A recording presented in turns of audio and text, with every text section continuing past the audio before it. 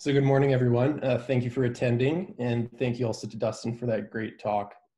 We're going to switch gears here from that very evidence-based medicine and go over some toxicology, which I think is always interesting, as well as a little bewildering for myself, at least. This talk was actually prompted by an actual case I had in the Foothills ER, and we'll be using it as a reference and a guide as we move through. The title is Serotonin Toxicity. And I realize that serotonin syndrome has been the more familiar term for many decades, but serotonin toxicity is entering the nomenclature. It's more accurate, and I think it is a more useful way in framing the way we think about and pick up on this entity. So I'd like to acknowledge these individuals who've contributed to the presentation, particularly Dr. Lusick. And I have no disclosures. So I'd like to begin this grand rounds with a story, one which I think everyone listening today has heard at one point or another, and now you're going to get my version of it. There's a light rain falling in New York City the evening of March 4th, 1984, when Libby Zion, at the time an 18-year-old freshman in Bennington College in Vermont, presented to the New York Hospital Emergency Department. She showed up at 11:30 p.m. complaining of flu-like symptoms after having a tooth extracted a few days prior. She was taking phenelzine, which is an irreversible MAOI for anxiety and depression, and may have been using cocaine, which was not disclosed to the staff.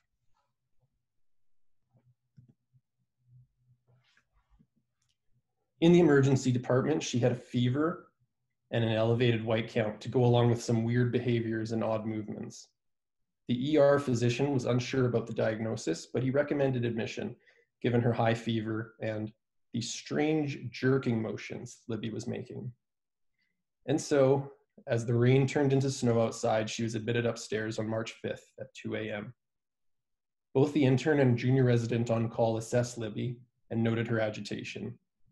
The junior resident made a tentative diagnosis of a viral syndrome with hysterical symptoms. They sent off blood, urine, and stool cultures, held her phenelzine, gave Tylenol for her fever, and they prescribed Demerol for her agitation and shivering. They both then went off to look after the other 40 or so odd patients under their care that night. After the Demerol, Libby became more agitated. She started thrashing around in the bed and pulled out her IV. The nurses paged the intern, who ordered physical restraints for the agitation and 1 milligram of Haldol. The antipsychotic did seem to have a temporary calming effect on Libby. However, at 6 a.m., her temperature spiked to 42 degrees, and despite Tylenol, cold compresses, and a cooling blanket, she went into cardiorespiratory arrest and was unable to be resuscitated. As you see, the combination of events leading to this tragic occurrence appear along the bottom of the slide. I think it's important to remember that we are looking at this with the benefit of hindsight and 35 years of medical knowledge, keeping in mind that serotonin syndrome had only been described in the medical literature just 2 years earlier, and information was not disseminated rapidly through the phone web world like it is today. In the wake of this tragedy, Libby's father pressed for an investigation into the circumstances that led to her death, and this resulted in several changes to the medical education system, particularly resident work hours and supervision. So before we get going, I want to highlight that it's very difficult to conduct good randomized controlled trials or prospective cohort studies in toxicology, and consequently there is a lack of high quality evidence in the literature. This is highlighted in the bar graph to the right. It shows a breakdown of published articles in The Lancet, Annals of Emergency Medicine, and the Journal of Toxicology from 1981 to 2001. To be clear, this is not in any way a criticism of toxicology, simply a recognition that its very nature makes the scientific method of research very challenging. So this talk is split into 4 parts. We'll go over first the history, epidemiology, and pharmacology of serotonin toxicity as succinctly as possible. We will discuss the history and exam findings that make us more suspicious of excess serotonin. Thirdly, we'll lay out the key investigations in serotonin toxicity and the formal Hunter diagnostic criteria. And finally, we'll flesh out what supportive management really means and address some specific questions that some Emerge staff had around the management. As a quick background, serotonin toxicity has a long and interesting history. It may have been responsible for afflictions like St. Anthony's fire in the Middle Ages and sparking the solemn witch trials in colonial New England. More recently, it came into the medical community's knowledge in the early 1960s with the development of monoamine oxidase inhibitors. Serotonin syndrome itself was formally classified in 1982, although widespread recognition would take several decades to develop. In fact, in 1999, a survey of general practitioners in Britain showed that over 85% had not even heard of it as a clinical diagnosis. This data is from the 2018 American Association of Poison Control report. Antidepressants were the 5th most common human exposure, the 3rd most common adult exposure, the 9th most common cause of fatality, and were the #1 increase in serious exposures year over year between 2000 to 2010 and 2010 to 2018. Currently, serotonergic agents are widespread in Canada. From 2007 to 11, antidepressants were the #1 prescription among women ages 25 to 79 and among men 25 to 44 years. This is data of emergency department visits in Calgary for the last 3 years that were either given the diagnostic code for SSRI overdose, SNRI overdose, or an unspecified antidepressant overdose. This is obviously a less than complete list since several presentations may have been given different codes by the staff. I use these statistics to illustrate how widespread serotonergic agents are and emphasize that serotonin toxicity is likely far more prevalent than we might realize. We likely miss many cases because they're mild, and it's actually quite difficult to diagnose unless you're specifically thinking about it. However, even more serious cases are not uncommon. One of the larger studies estimated a 15% prevalence for moderate to severe serotonin syndrome after SSRI alone overdose. This section is going to be brief. In a nutshell, serotonin is synthesized in the dietary amino acid L-tryptophan and stored in vesicles. It's then dumped into the synaptic cleft whenever serotonergic neurons decide to fire. If it doesn't get stored, monoamine oxidase rapidly inactivates it. Once the serotonin is in the synaptic cleft, it can give feedback inhibition, get recycled, or it can activate any of its 14 known receptors.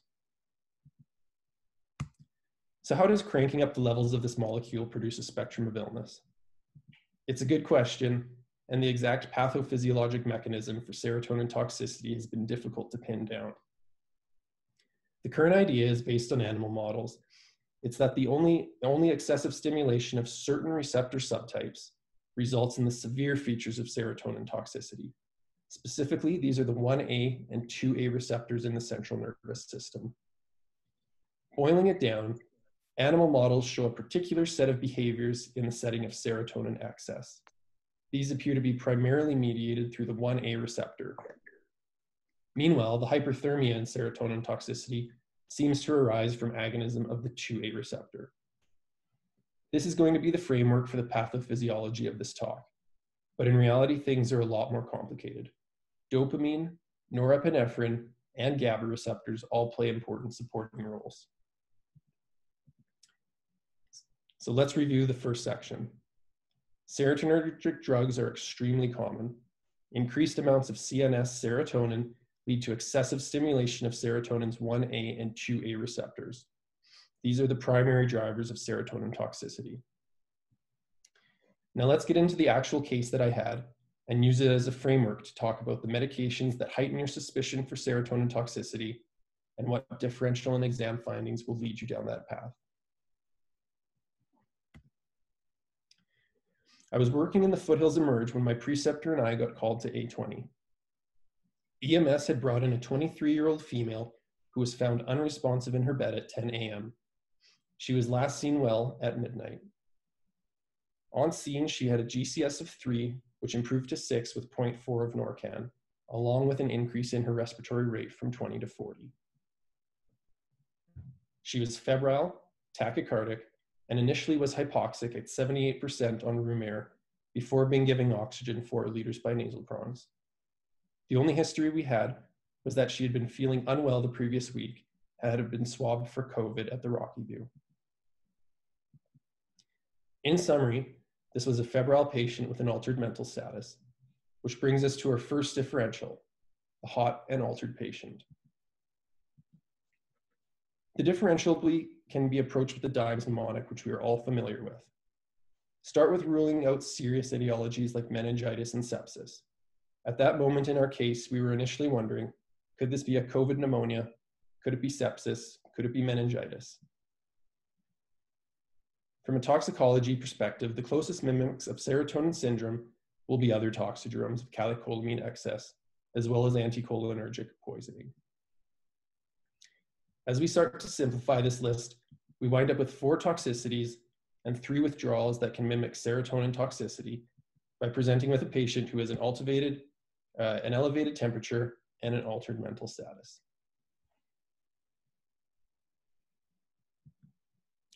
Now, before moving back to the case, I want to clear up any confusion anyone might have surrounding the difference between neuroleptic malignant syndrome and serotonin toxicity.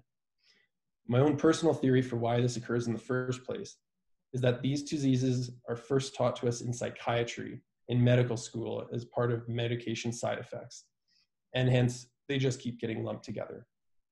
Now, they do share some autonomic features, but these are actually 2 very different entities, and we're going to break it down. If any of you are descriptive learners, this is your slide. On the left, we have Parkinson's from hell, representing NMS. Bonus points if you know who that is and why I chose him. And on the right is the monkey on meth, representing serotonin toxicity. The most important clue in telling these 2 apart is the history. Ask these 2 questions. Number 1, did this occur over hours or over days? And number 2, is the patient taking serotonin agonists or dopamine antagonists? Now, sometimes you won't have the answer. The patient is obtunded, there is no collateral, net care is down, etc. And you're faced with a patient who has an altered mental status, autonomic instability, and hyperthermia, all features of both. In these cases, go to your neuromuscular exam. If the patient has Parkinson's from hell, they're bradykinetic, hyporeflexic, and they have severe rigidity. If they're a monkey on meth, they're hyperkinetic, hyperreflexic, and they have clonus. Keep in mind that severe serotonin toxicity at the severe end of the spectrum can have impressive rigidity, which might suppress the clonus. Back to the case.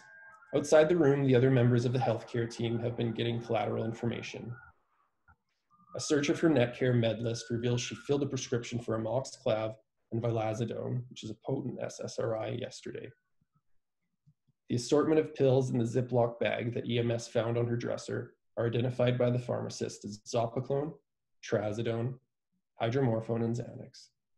So this brings us to the second step in our diagnosis. What medications increase your pre-test probability of serotonin toxicity? The medical literature is absolutely awash with case reports of serotonin toxicity from just about any drug. Some of these are more credible than others given their mechanism of action. To simplify this slide, I've highlighted 3 classes which contain more than 70% of the agents listed and are also in widespread use. The antidepressant medications are the most familiar to us: SSRIs, SNRIs, MAOIs, TCAs, and atypicals. The stimulant class contains amphetamines, cocaine, and MDMA. Opioids are widely used in the emergency department and are well represented in case reports. The literature around certain agents within this class is controversial, and we'll go over which ones you should be specifically concerned about a little later on. Finally, I'd like to draw your attention to some drugs which are very common but under-recognized for their interactions with the cytochrome P450 enzyme apparatus.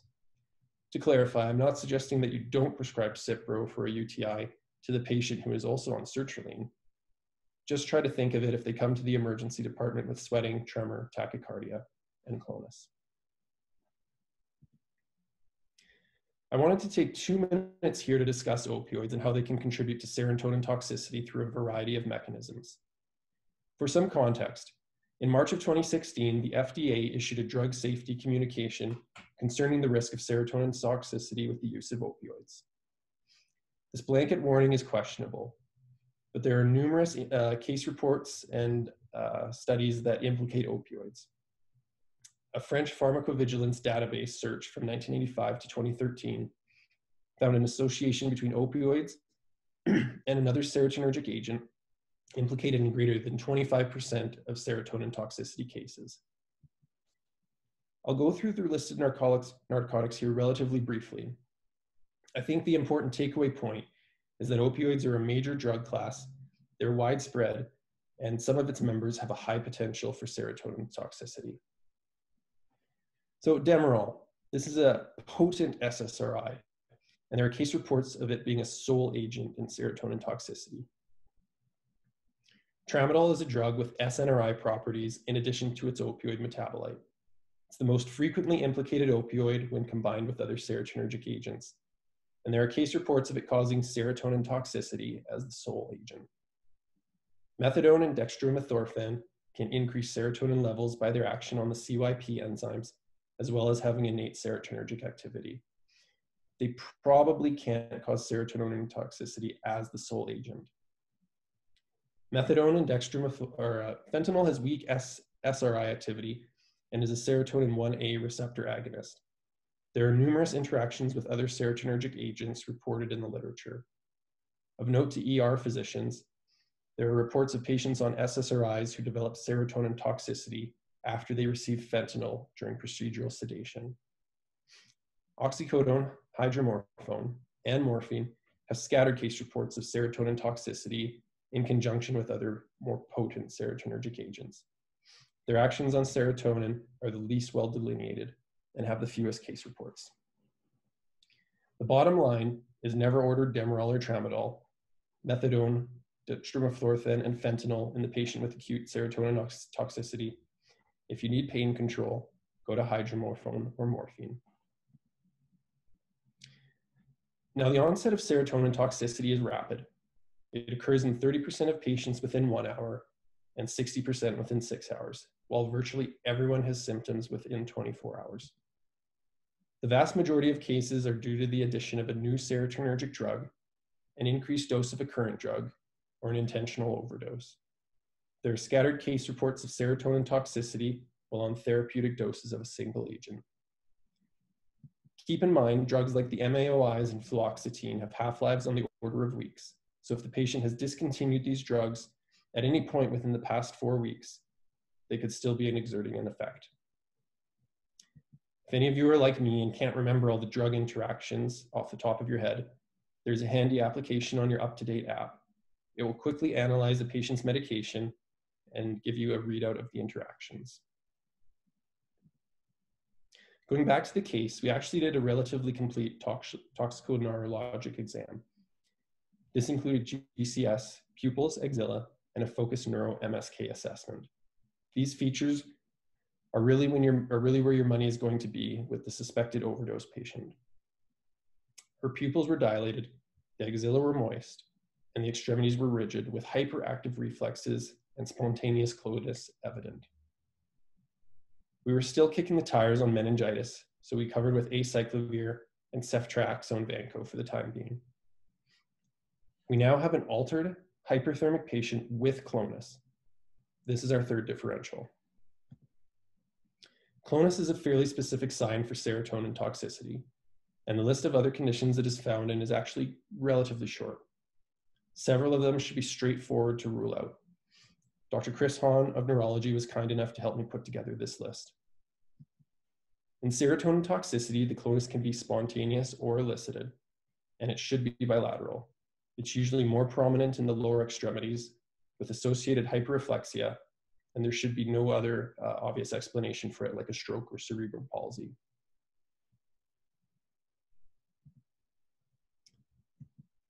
So this was a 46-year-old woman who overdosed on than the vaccine. She came in agitated, hyperthermic, and tachycardic. The ocular clonus is quite striking and very different from nystagmus. In the second part of this video, you can see her rigidity and tremor.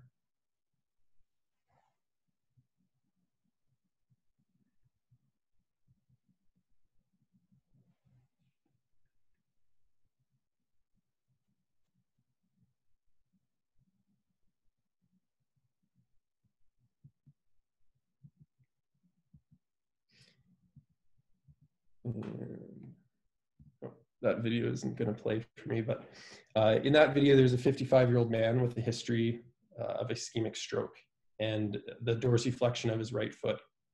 I can get it to play like this. The dorsiflexion of his right foot here produces a sustained clonus.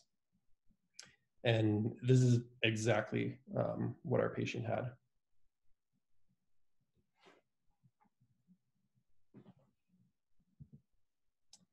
I wanted to briefly highlight the 3 investigations we got on this hot and altered patient.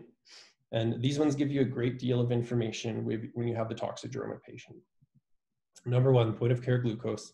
This is a no-brainer, not necessarily part of the hot and altered toxidrome, but hypoglycemia is easy to rule out and easy to treat. Number 2, the VBG. It allows us to assess the acid-base status, address concerns for salicylate poisoning, and alerts us to electrolyte abnormalities from rhabdo or acidosis. And number 3, the EKG. It helps to rule out QRS widening from TCA overdose, QTC prolongation from SSRIs, and ST changes from cocaine. From here, add on your usual cocktail of a toxidromic workup. In the hot and altered patient, I would specifically add a CK to check for rhabdo. So let's review what we just covered. Remember, the challenge in diagnosing serotonin toxicity is considering the possibility in the first place.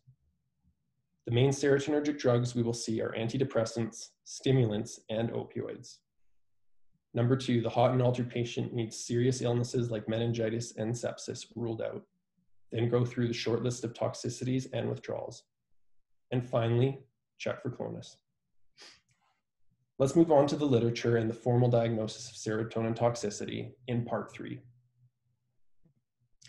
The first attempt at creating a definition for serotonin syndrome was actually just based on 38 case reports by Sternbach in 1991.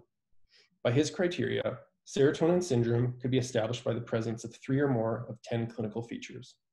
Unfortunately, there were a number of problems with the criteria. The most egregious probably being his inclusion of 4 separate altered mentation symptoms. This made it possible to diagnose serotonin syndrome based on cognitive changes alone. Radomski tried to refine the Sternbach criteria by evaluating an additional 24 cases and specifying major and minor criteria. However, in 2003, these rules were supplanted by the Hunter criteria, which are the most widely used today. The Hunter Area Toxicology Service is a regional toxicology unit based out of Newcastle Misericordia Hospital in Australia. The group there, led by Dunkley, took all the poisoning admissions after overdose on a serotonergic drug from 1987 to 2002. They then formulated a decision tree by including the symptoms which recurred at a statistically significant frequency in the patients that had been formally diagnosed with serotonin toxicity. They found that only 5 criteria were needed to predict accurately serotonin toxicity: agitation, diaphoresis, tremor, hyperreflexia, and clonus. This generated a clinical decision tree which had 84% sensitivity and 97% specificity for the gold standard. In this case, they used the clinical diagnosis by a medical toxicologist. The algorithm isn't perfect. The learning data set used to derive the criteria came from 473 patients who had single SSRI alone overdoses, and these were added to the cases of other serotonergic overdoses for the validation. The criteria may not be applicable in patients with polypharmacy overdose or in patients with underlying neurologic disease. Additionally, there have been no external validation studies done of the Hunter criteria to this point.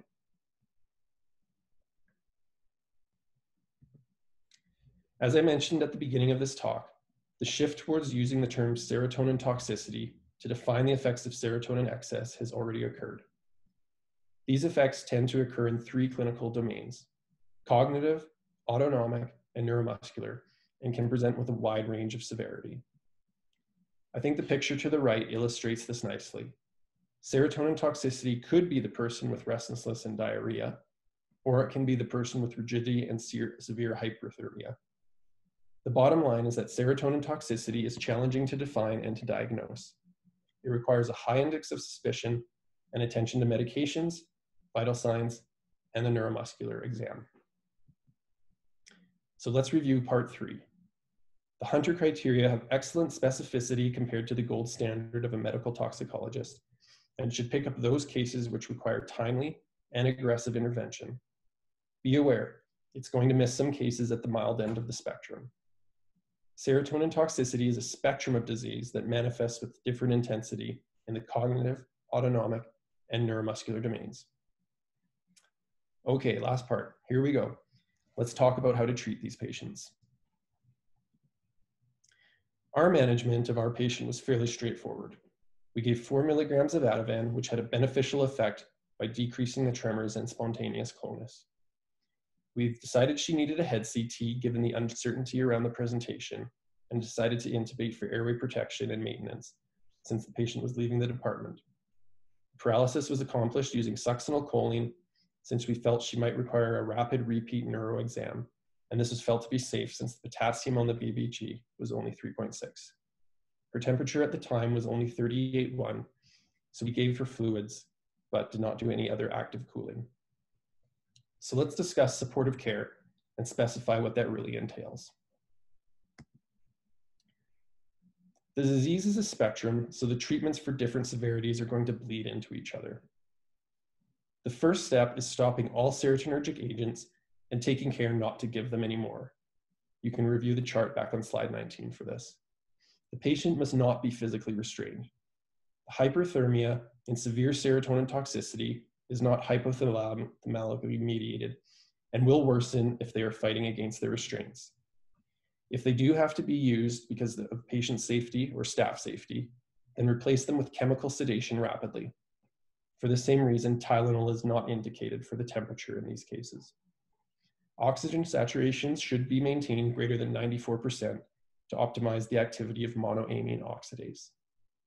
The next treatments will follow a stepwise progression depending on the degree of toxicity.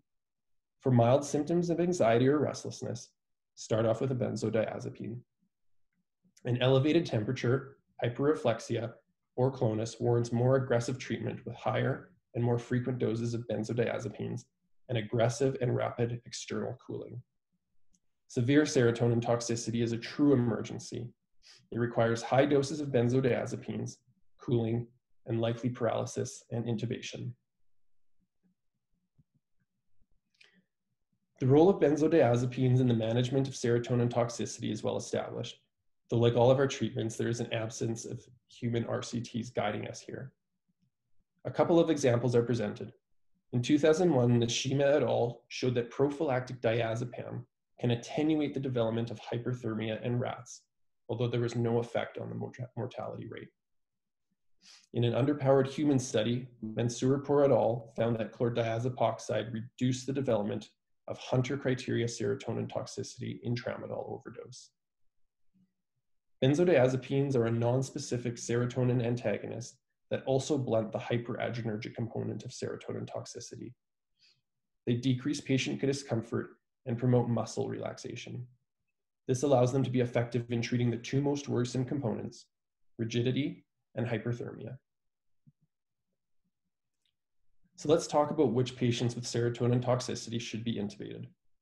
At times, this is a difficult call to make because so many patients with serotonin toxicity rapidly improve once the offending agents have been stopped, often within hours. However, there are 2 situations which are relatively unique to serotonin toxicity, which require paralysis. And because they require paralysis, you're going to need a tube. The first indication is profound hyperthermia. Reading through the literature, you will keep finding 41.1 Celsius as the temperature recommended at which to paralyze and intubate these patients. However, I was unable to find any evidence to support this temperature.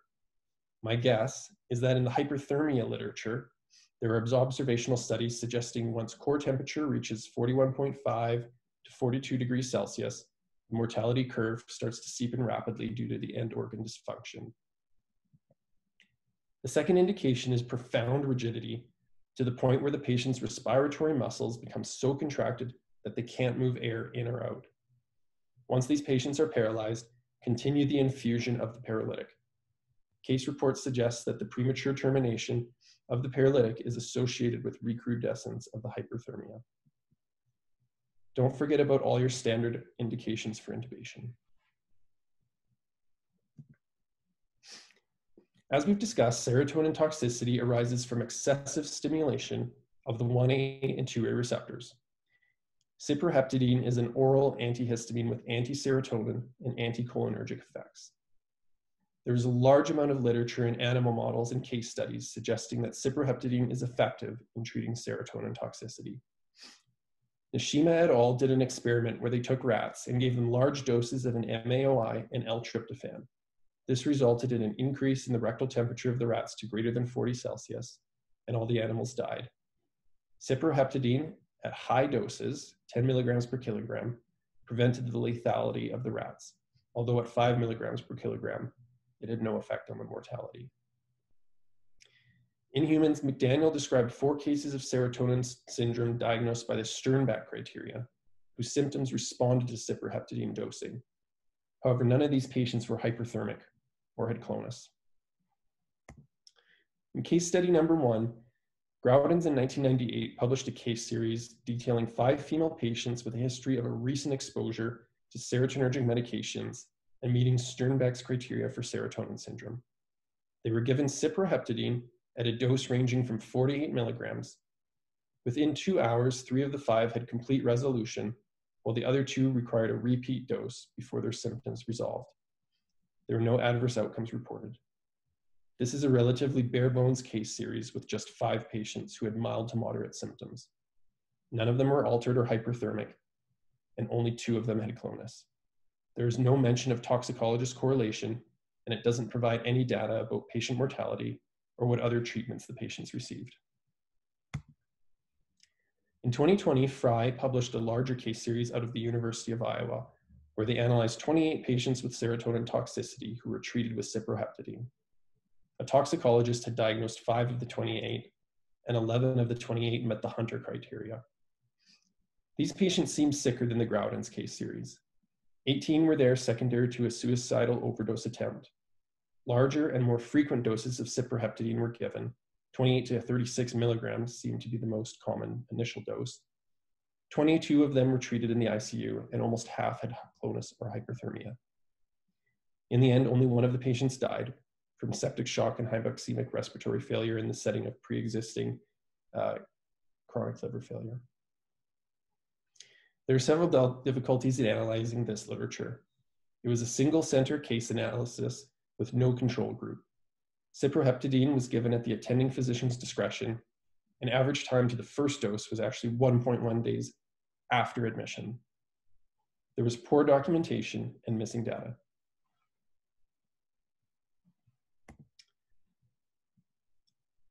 In our last analysis, in 2020, Niyun et al. Published an 11-year retrospective review of cases from the California Poison Control System database, which involves cyproheptadine administration or consideration of it for the treatment of possible or probable serotonin syndrome.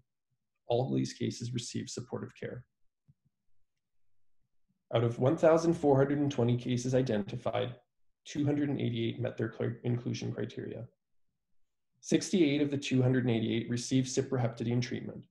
These patients tended to be older, more likely to be intubated, and were more frequently admitted to a critical care unit.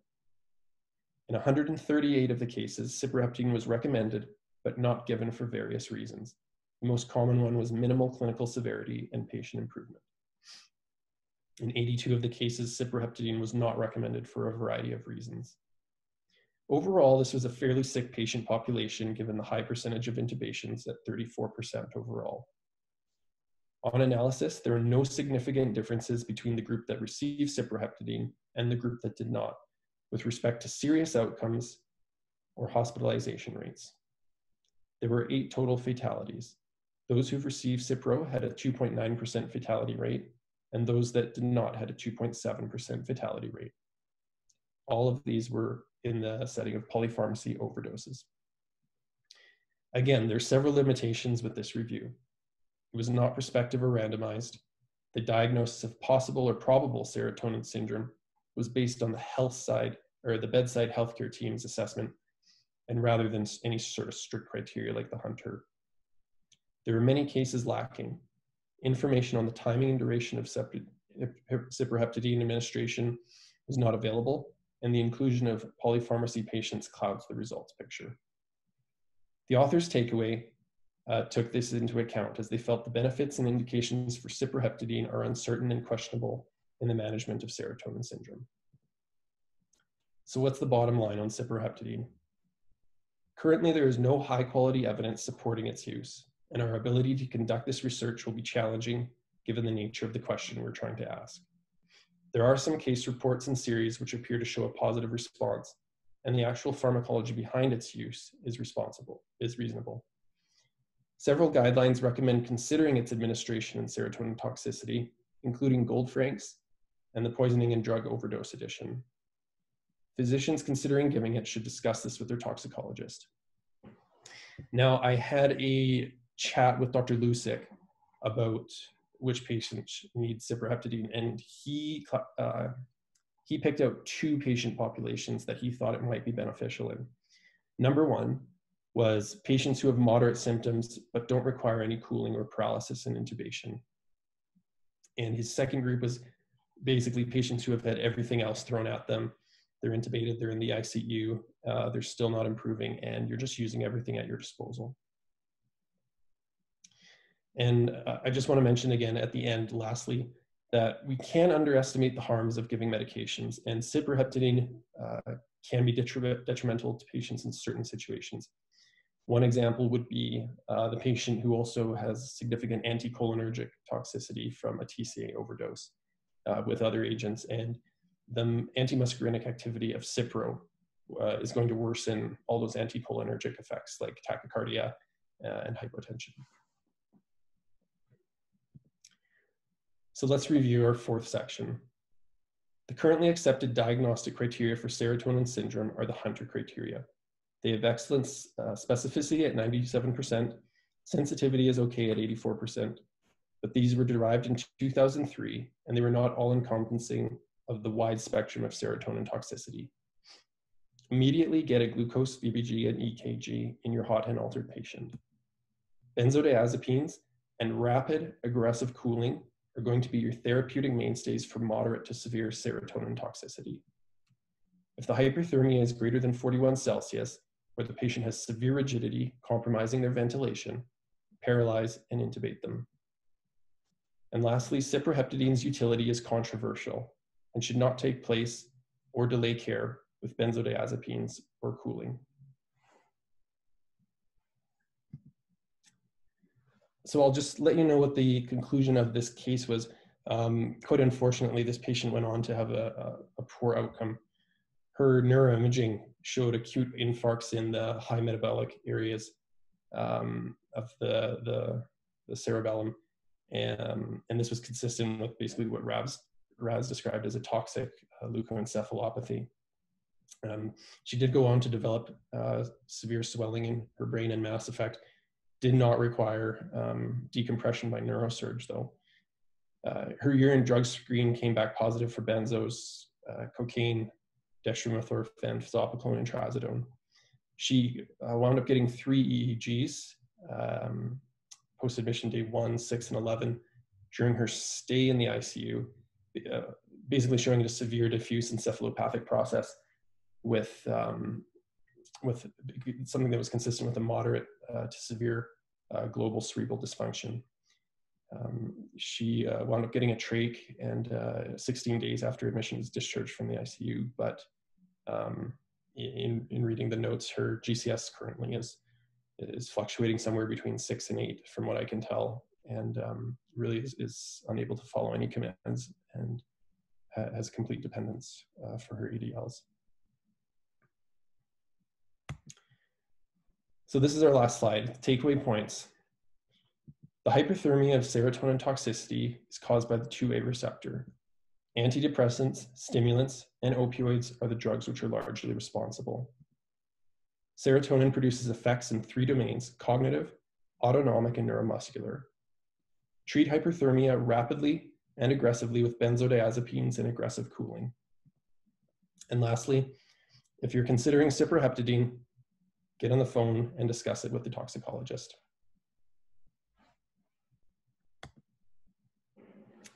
And that's everything. Thank you, everyone, for tuning in and listening.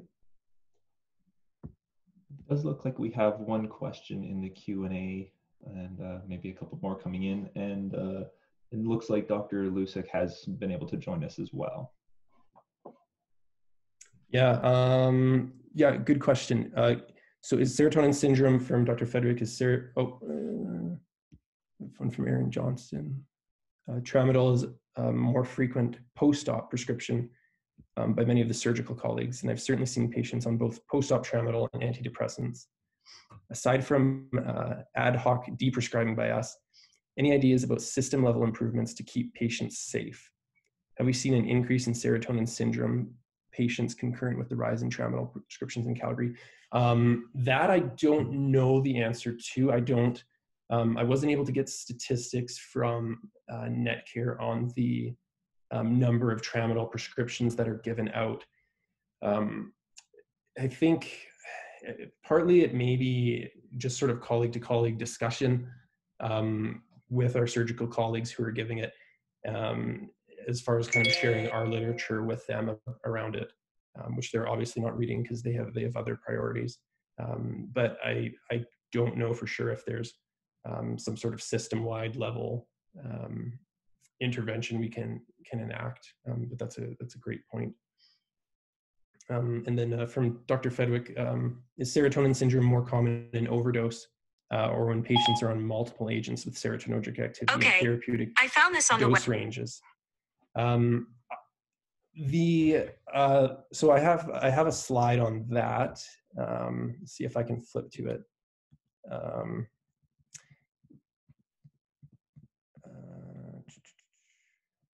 So the answer to that one kind of depends which agents they are on. MAOIs are by far the worst, the biggest culprit in producing serotonin toxicity. And the interaction between drugs is what seems to be the biggest driver, because they're using 2 different mechanisms. The 2 drugs, whatever the combination of the 2 drugs patient are on, they're using 2 different mechanisms to drive up the amount of serotonin.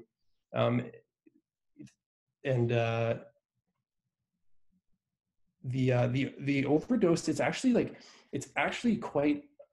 fairly uncommon to see serotonin syndrome in overdose of the SSRIs. They're actually a very, very safe drug. And you have to take it like a really large amount of medication to overdose on it.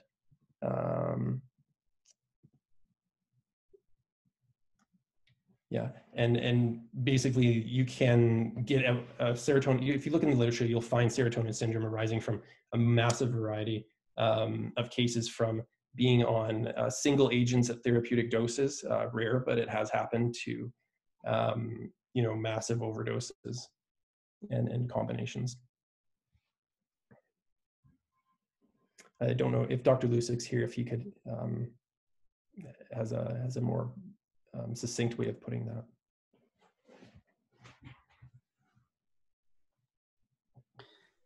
Oh, hi, Scott Lusick here. Yeah, thanks for that, Greg. So, I agree, and to look at kind of both Aaron and Jason's comments and maybe answer them both together. So, I agree. I mean, I think one of the issues with tramadol is it being basically under-recognized what the pharmacokinetics of it actually are. And so, one of the initial problems I think with it is that, where we are seeing it prescribed a lot is in a couple of cases. So one being where, physicians aren't carrying a triplicate with them. And so they say, well, I'm just going to give you tramadol instead because it's not actually an opioid. which is not true in any sense. Tramadol is absolutely an opioid, and as Ryan Trang has mentioned as well, if you read Dr. Dave Yerling, is a clin pharm and tox guy in Ontario, who is on quite a pedestal about the harms of tramadol, and he's written a bunch of different things about it. And so essentially, tramadol is you're giving a drug that's going to get metabolized into both an opioid and an SNRI. And so, the thought is, if you're going to give an SNRI, give an SNRI, and if you're going to give an opioid, give an opioid. But giving tramadol is just a dirty, messy drug that leads to a lot of complications. The other issue that I think with this, and where I've seen it, is in people who are concerned with giving codeine. So for a couple of reasons. So one being that, well, maybe codeine doesn't work for 7% of the population. But then also we get these ultra rapid metabolizers of codeine, and you can get increased toxicity from it. The problem with that rationale, though, is that the way that tramadol is metabolized is the same way as codeine. And so the same problems that are inherent with codeine metabolism are exactly the same with tramadol. And so, it doesn't really hold any truth to, or make any sense to use one over the other. And so those are some of the reasons I think we're seeing it more often. And to address Aaron's question, we haven't seen a lot of increase with this, and this gets into Jason's question as well, where most serotonin toxicities that we see that are clinically significant are related to overdoses. Now, that being said, you'll see patients coming in who have serotonin toxicity, and this again gets to what Greg was talking about, of how this truly is a spectrum of disease. And so your patient who comes in, who was started on tramadol and comes in with, can't sleep and has restless legs, has serotonin toxicity, right? So whether or not they meet Hunter's criteria is irrelevant. They have toxicity related to increased serotonin. And so, it certainly does happen, but it doesn't tend to be clinically all that significant for the most part, compared to what we typically see with overdoses.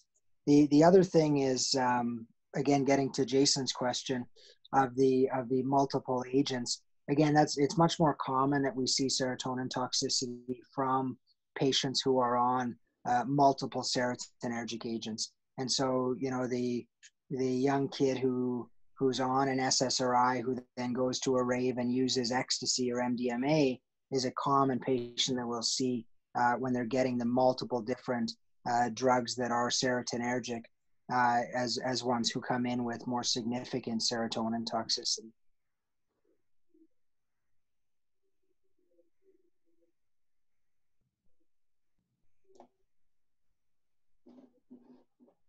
It looks like Dr. Ingrid Vicus has a question. Is it all right if I allow them to ask the question live, Dr. Beller? Yeah, of course. All right, go ahead, Dr. Vicus. Hi, this is Ingrid Vicus. So one of my comments I've typed in, but the other one I would like to sort of talk about. So I've looked after quite a number of these patients over the years, and the hyperthermia component is a very concerning symptom and carries poor prognosis. So from a practical perspective, I just want to remind people to make sure that you ask the temperatures be repeated every 15 minutes or so. I have seen these patients go from a normal temperature to a temperature of over 42 degrees within the space of 30 to 60 minutes. And if you can pick that up by frequent temperature checks, then you can get on treating it aggressively early on. So Greg, thank you very much for a very complete presentation, and also great slides. There is one other pharmacologic agent that hasn't been mentioned that I would like to raise, because I think it may be useful as one additional tool in the armamentarium of treating these patients with severe hyperthermia, and that's dantrolene. And I'd refer you to an interesting paper that was published a while back.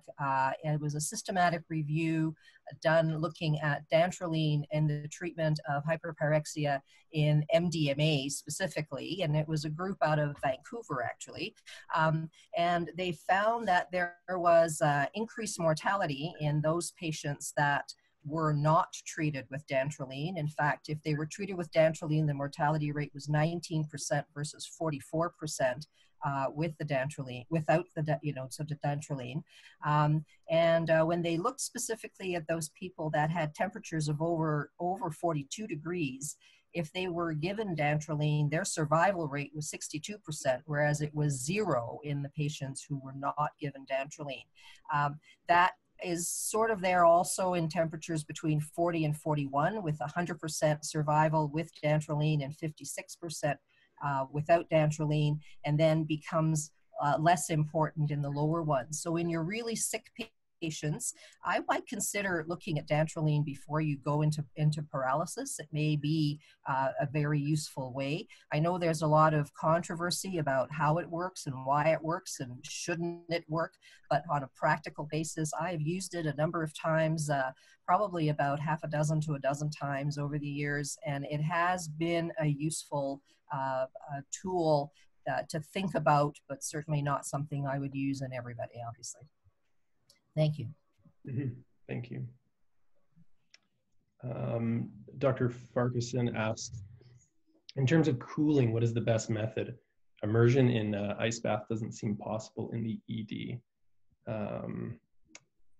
Didn't have a slide on this. So just going back to the hyperthermia, I was talking about using a rectal probe to get your accurate temperatures, and Dr. Bicus is repeating that often to keep track. Obviously, the first thing you want to do is remove all the patient's clothing. There's a couple of methods I've seen, and I didn't delve into the hyperthermia literature too deeply on this. Evaporation is probably the most effective way that our body releases heat. So spraying the patient down with cool water and setting up fans and having the fans spray the water off, putting wet towels on them, getting ice packs and putting it in their axilla, their groin. As far as the tub goes, I think if we have some sort of waterproof kind of sheet or cover that we can put under to the patient, then you can kind of fill that up with ice and water. I've actually never done this in the Emerge myself, so if Dr. Lusick has anything to add on the cooling. Yeah, so what I would do with these patients is you're right, it makes quite a mess, but the best way to do this is basically packing them in ice like a fish. And so what I do is put a sheet underneath them, put a sheet over top of them, and then you just cover them in ice and water, and is really the best way to kind of expose all of your cooling sort of mechanisms that we have. Because doing things like cold IV fluids isn't going to do anything when their temperature is 42 degrees. And so really that's your best option. Is to really try to cover the highest amount of surface area. And certainly, like Greg said, getting to where the big blood vessels are in the groin, in the neck, in the axilla, but then also just really covering as much surface area with ice and with water as you can. Certainly when they're getting to those very high temperatures of above 41 degrees Celsius. Awesome. Great.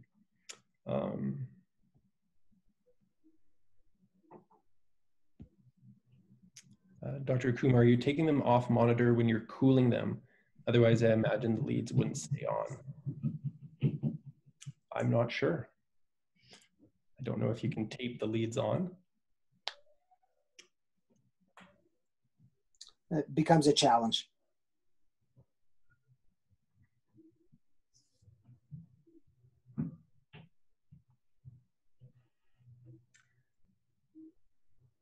All right.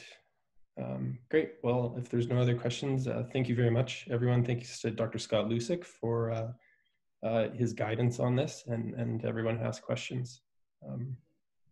Appreciate it. Hope everyone has a good day.